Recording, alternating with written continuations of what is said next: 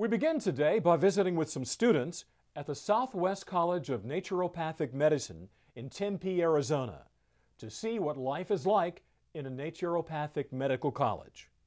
We began by asking Dr. Christine Girard, Executive Vice President of Academic and Clinical Affairs, about the curriculum.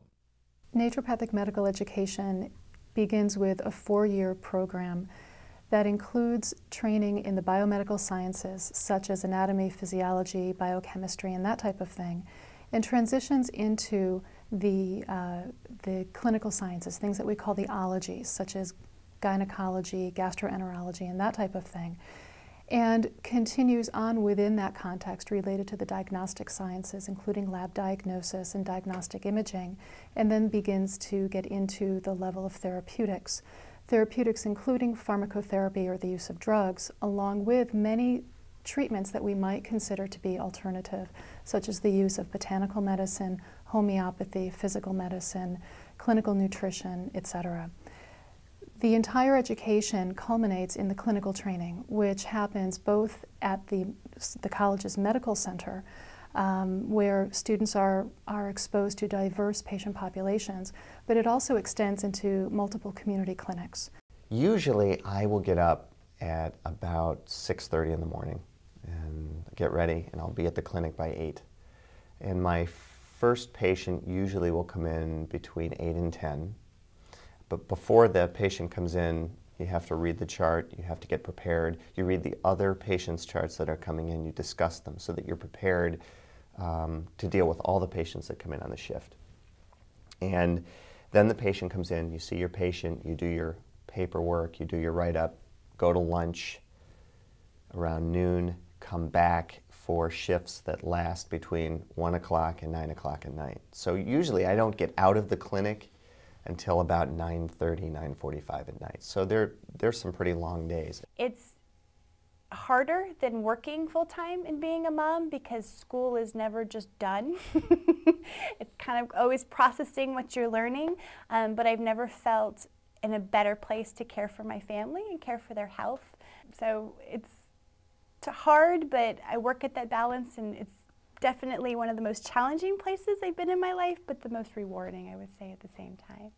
Second year is more of a focus on the abnormal pathologies of the body. So first year we're still in all the didactics. So the first year you get your basic sciences, the physiology, where the body's supposed to work. Right now we're getting like our CACR classes, our pathology, laboratory diagnosis, physical diagnosis. So we're learning how the body works abnormally and what to look for, and then also how to just examine somebody with either ourselves with stethoscopes, we're doing blood draws, so they're prepping us to get into the clinic and also finishing like all the didactic studies of abnormalities in the body. On top of that, right now, I'm also a teaching assistant for the anatomy lab. I just became student ambassador, which I help out with the admissions team, so we're helping the incoming students if they have any questions, pre-interview dinners. And then also on top of that, I just joined SGA as part of the new cabinet, which they're trying to change up at the school to get it more involved, so I'm involved with that too. So life's pretty busy, and I try to find some time on my own to either go work out or go hiking or just get away and forget about school. The experience here is just awesome. It is challenging, it is medical school, but I tell you, I'm learning so much.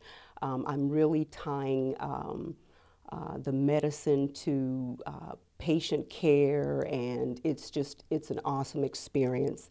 It's very challenging, but it's very rewarding as well. It's important to note that there are a total of 7 naturopathic medical colleges within North America, 5 in the United States and 2 in Canada. And those are the naturopathic medical schools that are accredited by their regional accrediting agency, but most importantly, the Council on Naturopathic Medical Education. And all of those accrediting agencies are overseen by the United States Department of Education, at least those in the United States.